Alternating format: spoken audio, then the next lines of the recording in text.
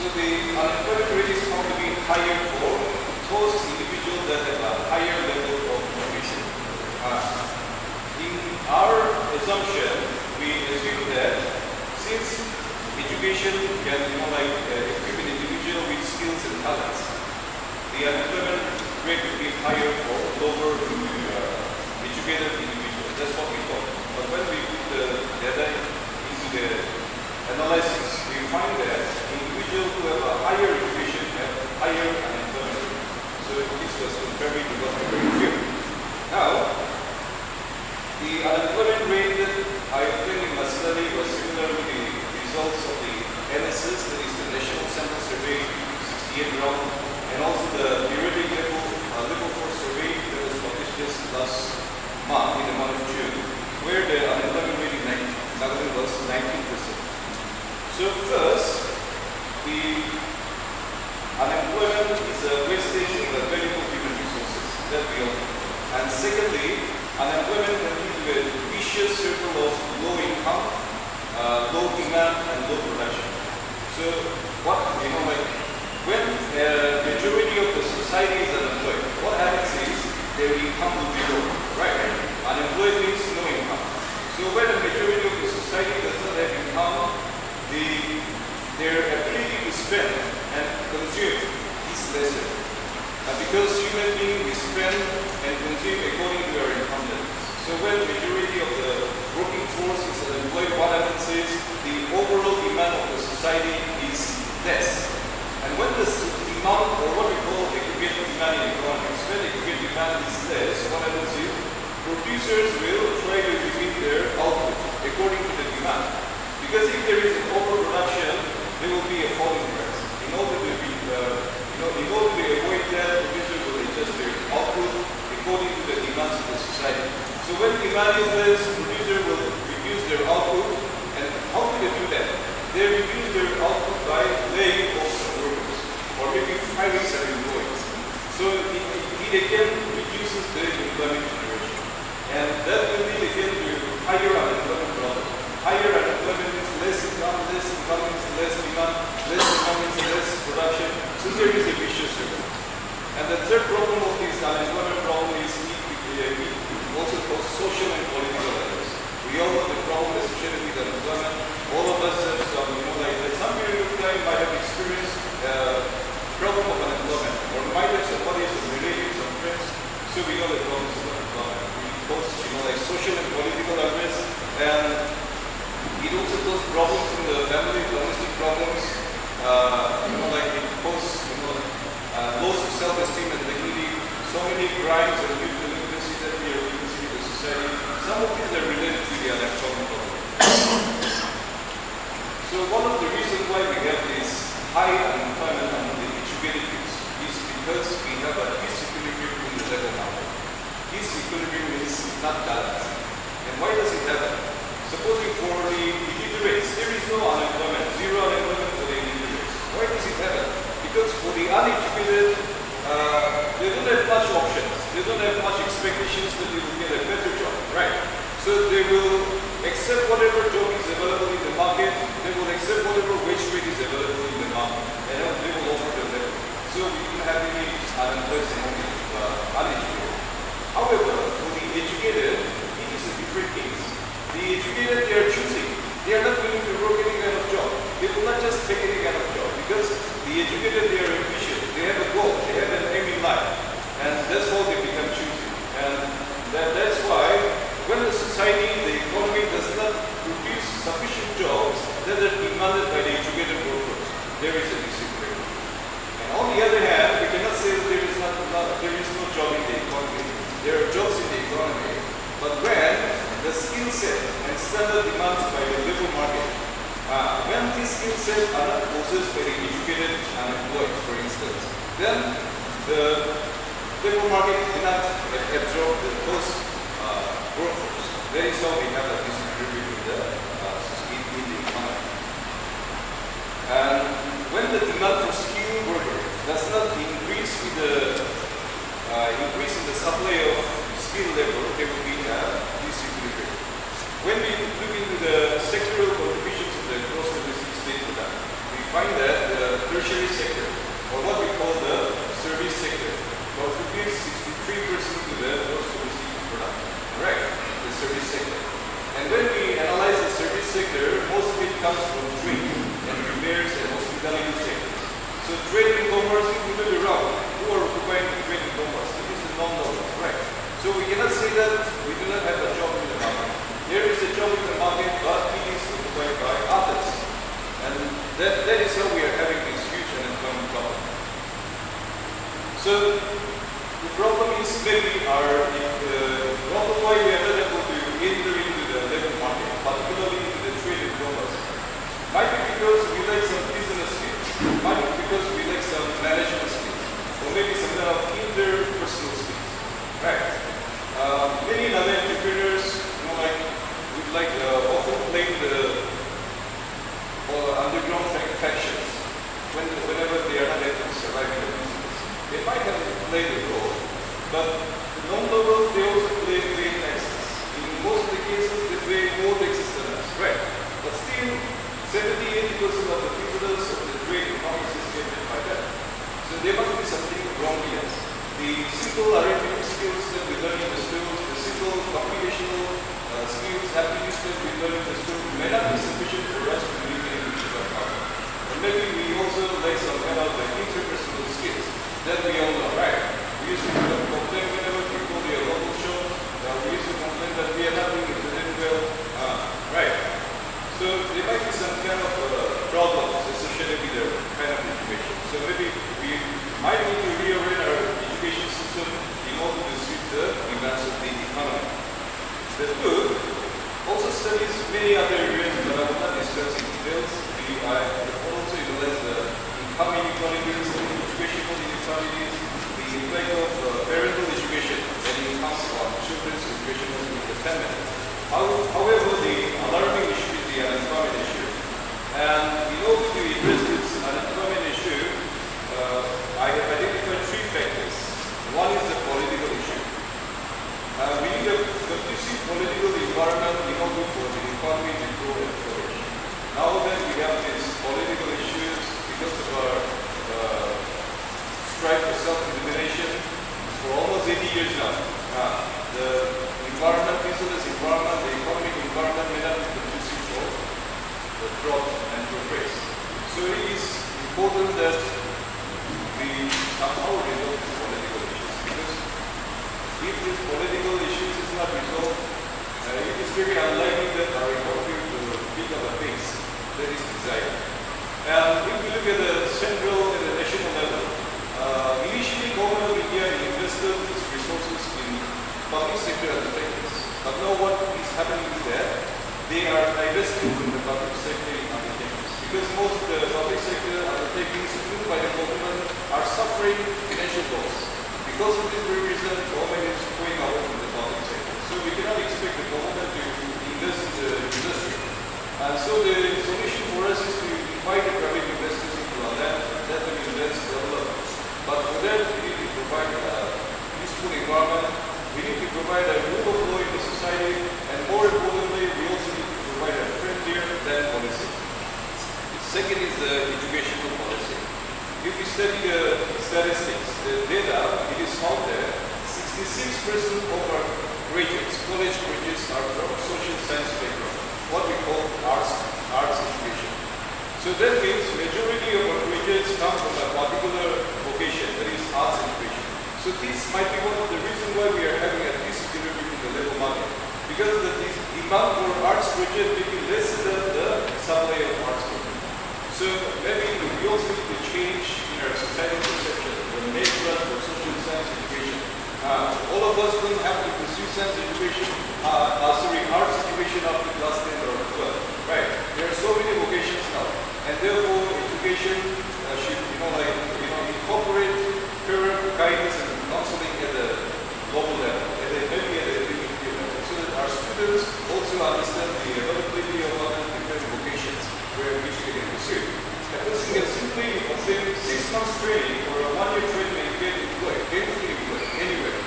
Whereas a person who spends 5 years pursuing arts education, most of them, at least 60% of them are unemployed. Youth unemployment is very high in India. It's more than the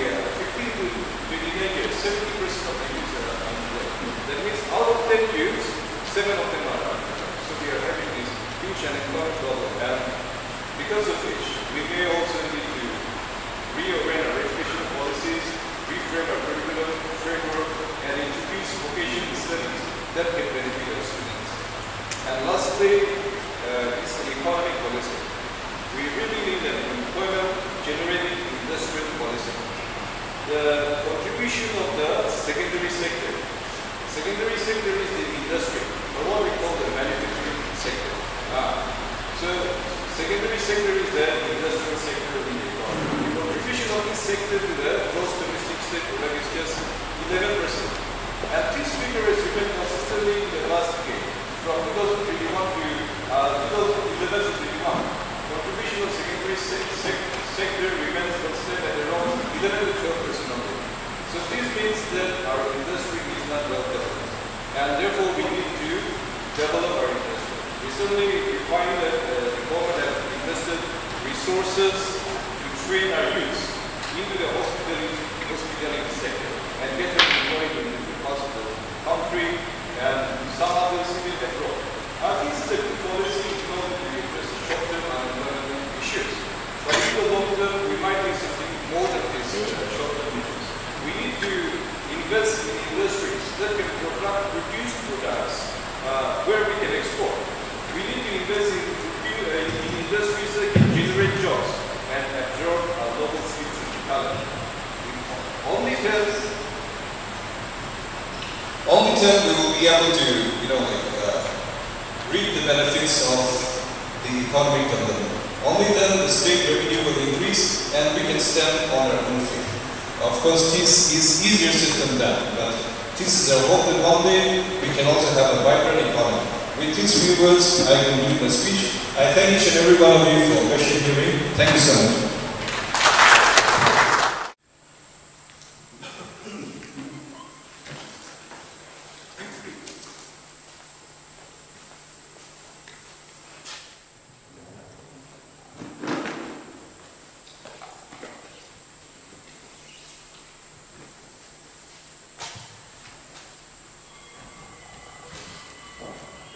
Who is the author, Dr.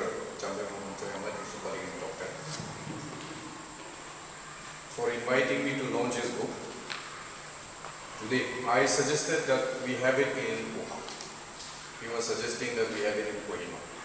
Number one. Number two, as you would all have noticed, also brought my entire family down for this book launch. Why I suggested that we have it here is because there are a lot of book launches happening in Nagaland. A lot of fiction, both poetry and novels and also non-fiction are getting launched every other week or month. So there is a group of prolific writers writing and publishing in Nagaland. This is good for the health of our society. And I believe that a book of this nature, which is based on his PhD and for which he has done thorough research extensively in two districts of Wokha and Janbemo, I felt that Wokha having a vibrant culture of discussion and debate on any issue, I felt that we should have informed discussions on all issues which impact our society. Because in my observation, most of our issues are discussed on social media, especially WhatsApp these days. And it is driven by sometimes misinformation, sometimes based on people's agenda. And I don't understand how it will contribute towards the progress of our society. When our community is known for our literacy rate, number one, our high presence in government service, and also presence of some fine scholars in various universities across the world. Lothas are known to have participated in many of those sectors that I just mentioned. However, the discussion at the grassroots level is found wanting, because I believe that we have not had the occasion of launching books in Wokha, of launching books which is well written, well researched, and which is not based on hearsay. So this was one of the reasons why I wanted to have this launch in Wokha. I think we should start this culture of discussing, debating, arguing, and also having informed conversations on any topic that impacts our society. And this is a beginning. One of the reasons why, again, I agreed to launch his book is because, he's an old friend of mine, a comrade, a dear partner in understanding, reviewing, and also critically. It is not only based on his articles that he writes usually for newspapers, but it's based on his research. And research is different from an opinion. Research is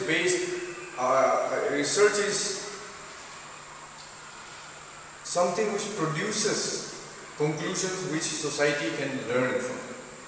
And in the history of the world and humanity, we have already seen how politicians really need economists to explain to the masses what it is that they drive their policy from. The underlining theme that he has captured on especially human capital, income and employment in Nagaland. And because he used Wokha and Zulota as his area of research, I felt it was important that, in continuation of whatever he has explained today, it is important that we explain that within the context that our people will understand. And that is, I feel, the job of the politician.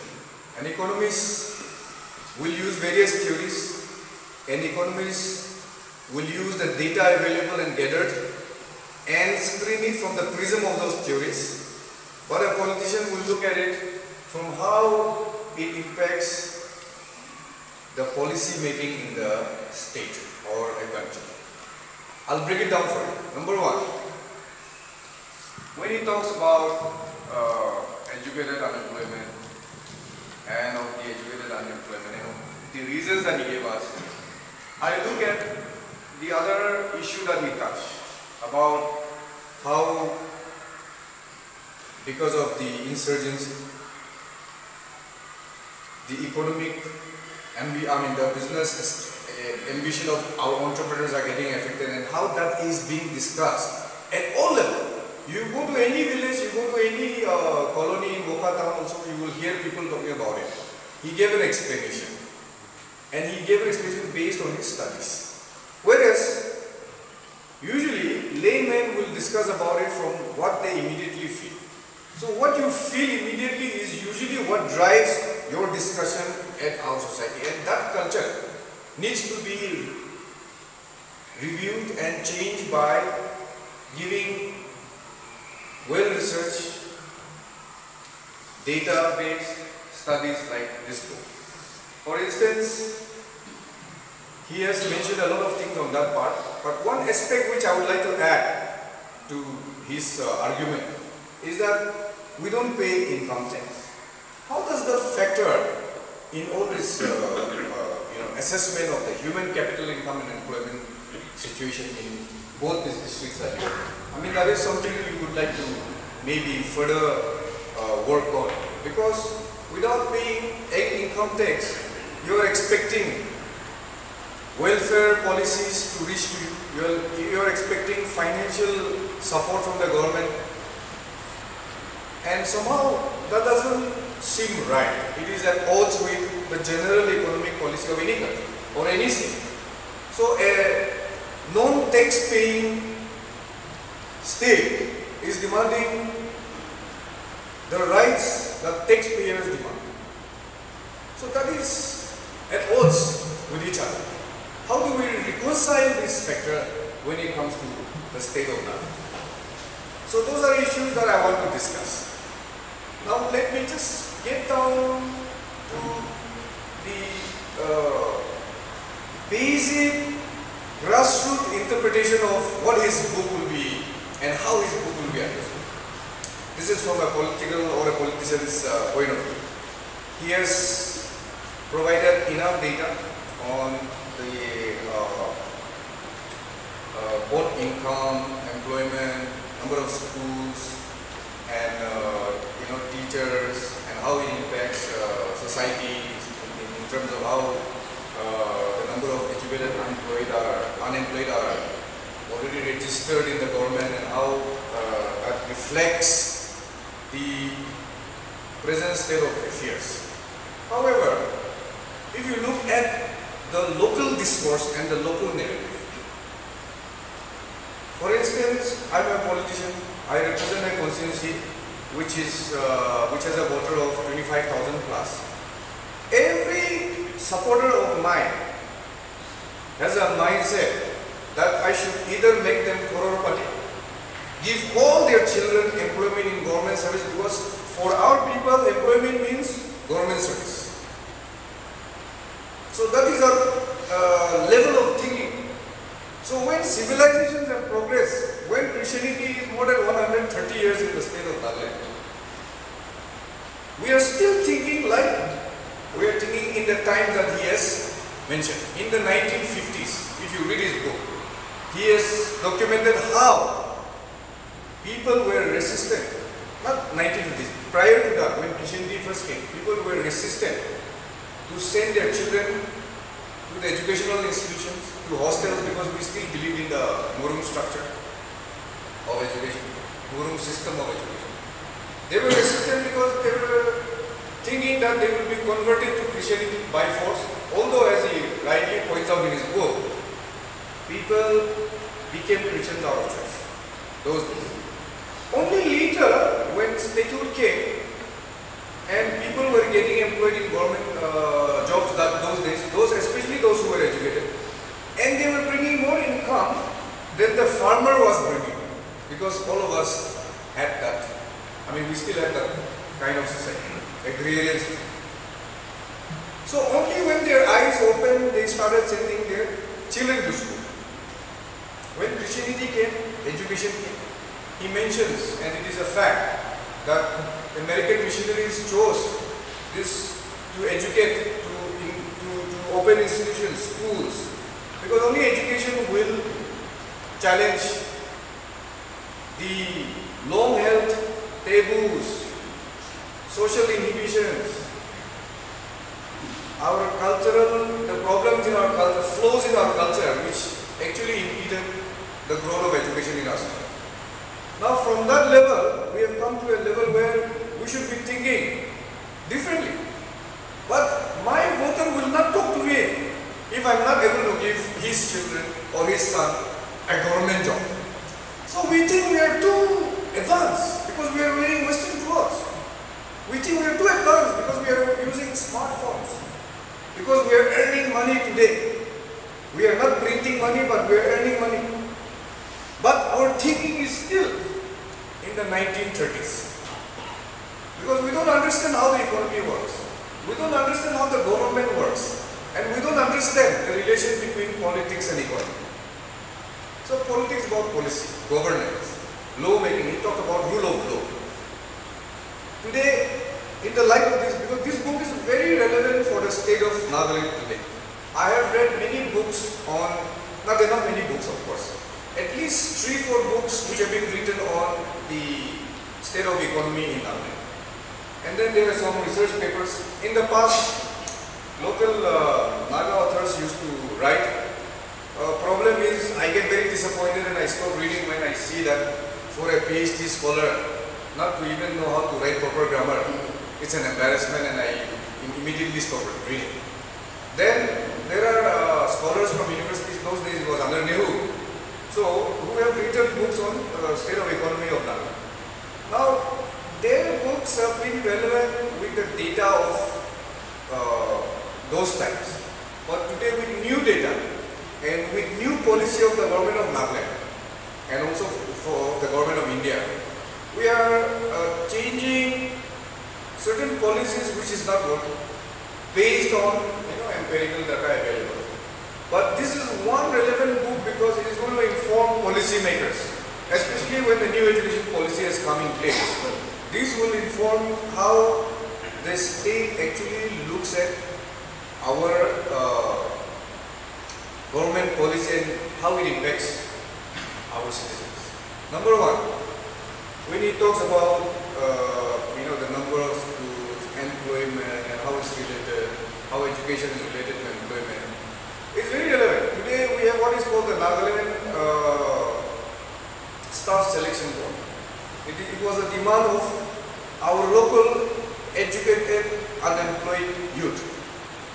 So I have documented how many unemployed youths are there in my constituency, educated unemployed.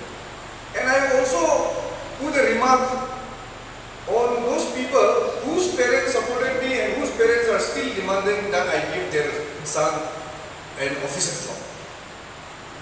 They want no less than their son be given an officer. Now if that is the outlook of our people, that is the expectation of our people, and we want to say that our son studied very well, got good marks in the matriculation, studied in good college, but now, he's unemployed because maybe he's not willing to give competitive exams, or maybe he's waiting for some savior to give him a government job, especially a white collar job in the government sector. That is the attitude. Now, if you look at the whole vicious circle that he was pointing, that creates a culture where you have people who have this dependency mindset. You are dependent on others for your happiness in life. And your happiness is dependent on various factors, like I should have a government job without having to give an exam. I should have a government annual 10 without having to give an exam. Then I will become head of department, and then I will make enough money. So if you have that thinking, and your children are also having the same, entertaining the same thought, today I don't think we can discuss any political theory or economic theory in Wokha town or any town in Nagaland, because that mindset is controlling our culture and our society. We cannot progress.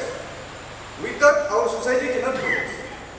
So when we say, what are the ills and what are the problems of our society, we don't have to look far. We can look at your own mindset and how you are thinking. You will want to attend good events. You will want to go out and attend good seminars, good lecture series. You may want to send your children to the best universities. But at home, you are not doing it. So when I suggested that we have this discussion, I think this is the beginning. We should begin at home, because unless we educate our own people on what are the values that we should cherish and we should encourage in this generation, only then can change come. Now let me just give you 2-3 examples. Recently, I gave away awards in Dimapur for a group called GAIN Concept under the PMKVY project. This is a project of the Prime Minister of India on skilling, reskilling and upskilling our artisans. And this award was given to artisans who use bamboo. I was very intrigued because last year when Rajesh Chandrasekhar, who is our skills minister in the union government, came, we visited this center. We wanted to see why a small factory of this room size in Dimapur is sending out bamboo products to 14 countries in the world and to some of the biggest brands in the country, by Reliance, by very famous urban elite brand called Good Earth. They are buying products from Dimapur, and these products are made by our artisans, usually mostly from one district. So they are trained, retrained. I mean, it's repurposed for the clients that order. But I was shocked because usually our products don't go far. The only famous product that Naga produces is our Naga food, which is sold in every metro in the country now. But that is very small, in terms of scale. But if you look at this particular group, cane concept, today I was telling them, all the Naga officers or Naga business people will buy Christmas decoration from Maramari Party in India, spending thousands and thousands of it. Now this cane concept got an order from America to make bamboo stars and bamboo decorations for Christmas. They are no longer ordering from China. They are ordering from India, but from Dimapur. And they are not you and I. The artisans are hard-working people. They value hard work. They value dignity of labor. They don't think that making a bamboo or cane product is for lesser mortals. Now they are earning in dollars.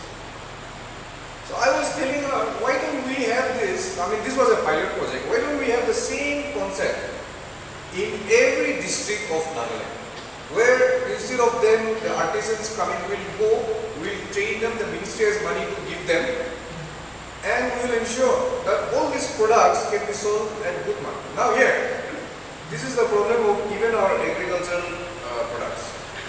Marketing and finding a market is an issue.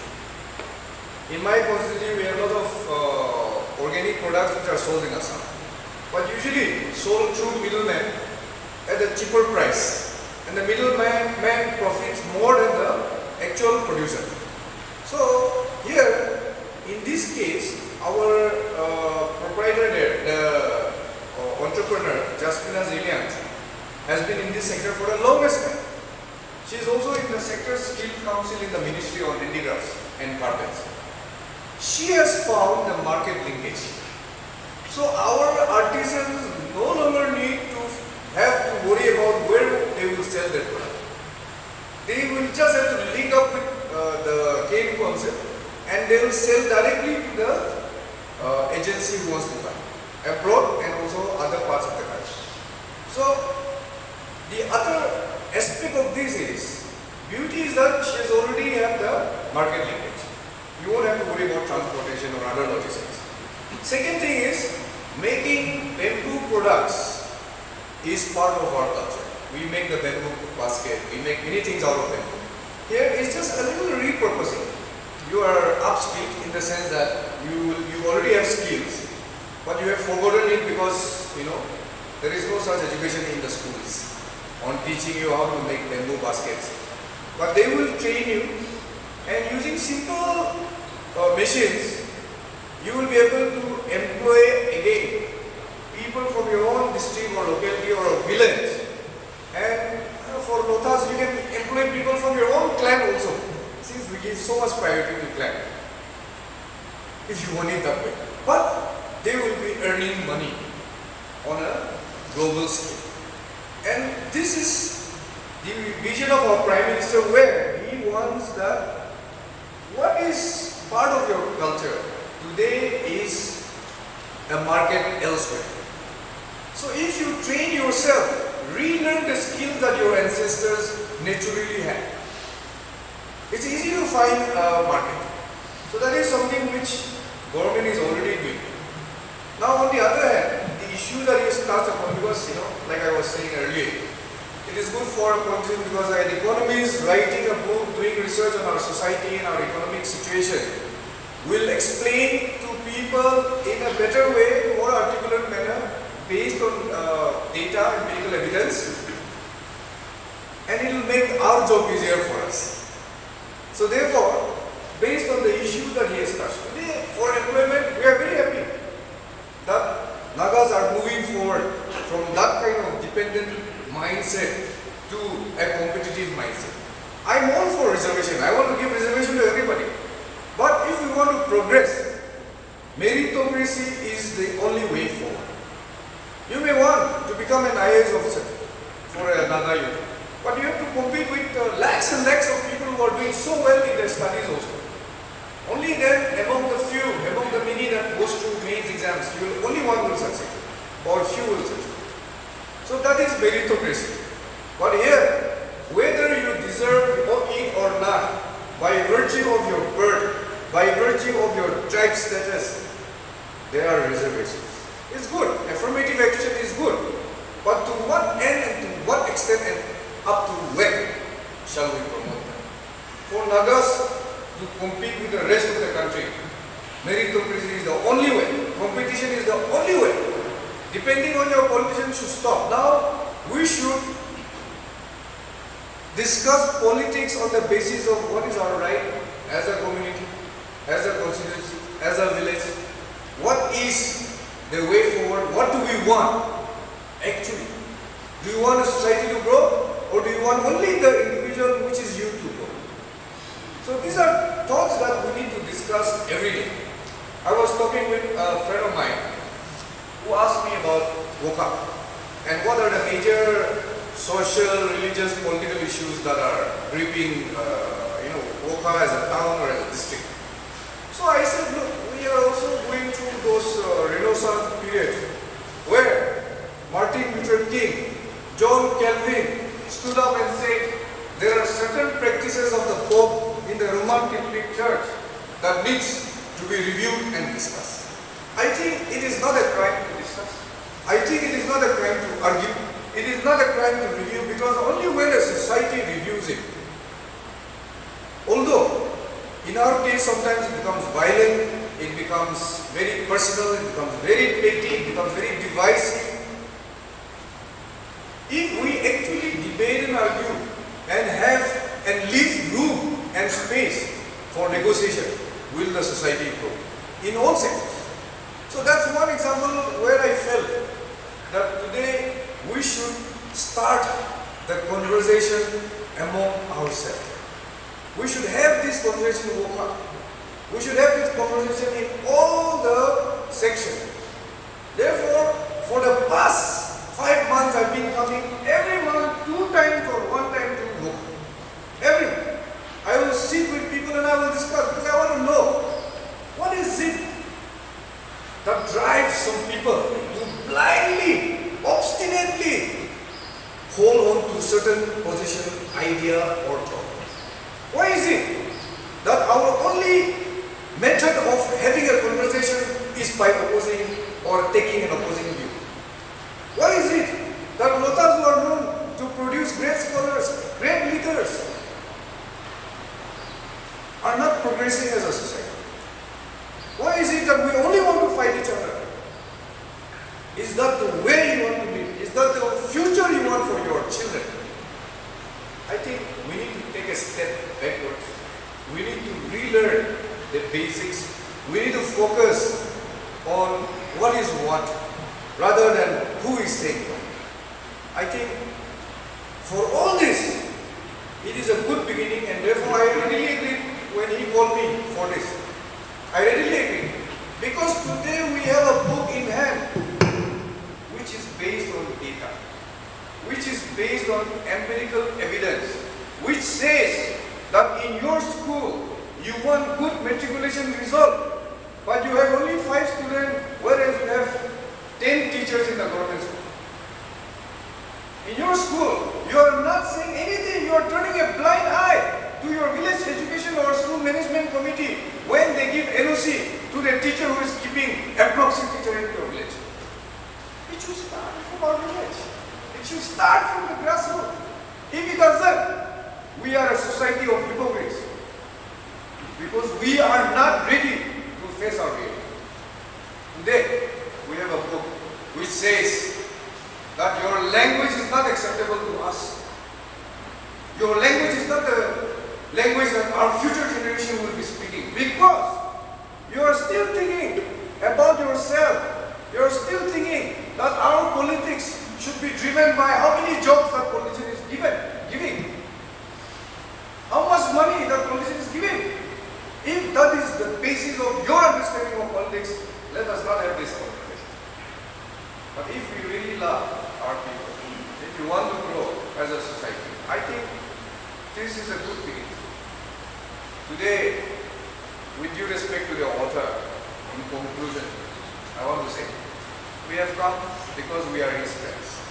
Some of my friends have also come to see that this book is released, that this book launch is important to him as well as to all of you. But it is really important. Therefore I have come. Therefore I have come. But my challenge is to all of you, don't just attend and leave.